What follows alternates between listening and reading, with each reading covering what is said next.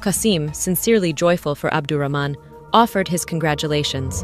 In contrast, Abdurrahman's response was a scornful laugh, a display of hubris that displeased Allah. This arrogance, laugh, and mockery led to Allah's decision to replace Abdurrahman, appointing Qasim as the Imam al-Mahdi in his stead. Allah, however, remains true to his promises. Despite transferring Abdurrahman's position to Qasim, Allah endowed Abdurrahman with 5 powers due to his victory in the second trial. These powers granted him immense capabilities, including the ability to misguide people. Unfortunately, Abdurrahman's heart underwent a transformation, giving way to bitterness, envy, and malice. Now, the tale takes a sinister turn. Abdurrahman emerges as the Antichrist, a force diametrically opposed to all that is virtuous and divine.